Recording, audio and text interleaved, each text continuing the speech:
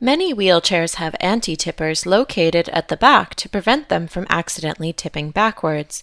These can be useful as a safety feature, however, they can also make wheelchair use difficult in certain situations. For example, when trying to get up over an obstacle, the anti-tippers may prevent you from getting the caster wheels high enough, or when trying to get up or down a ramp, they can get caught on the ground and trap the wheelchair. It is very helpful to know how to turn the anti-tippers up out of the way so that you can operate your wheelchair effectively in all situations.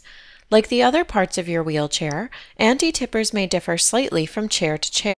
The most common type has a small button that you depress, which allows the anti-tipper to either be removed altogether or rotated out of the way.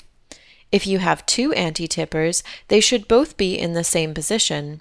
Usually rotating the anti-tipper upwards is all that's required. Press the release button and spin the anti-tipper so the tiny wheels are pointing upwards instead of towards the ground. The button should click and lock in this position. Make sure you press the release button hard enough to allow the tube to rotate.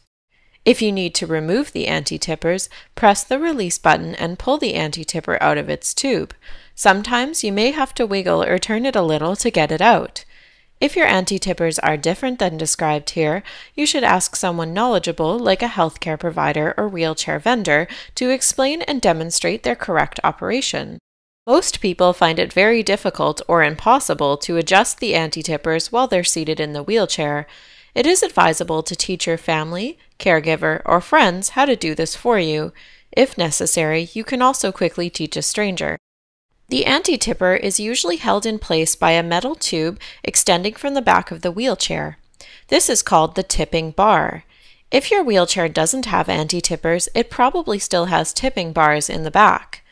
The tipping bar allows others to assist you in managing obstacles. By pressing down on the tipping bar with their foot, your assistant can tilt the wheelchair backwards slightly.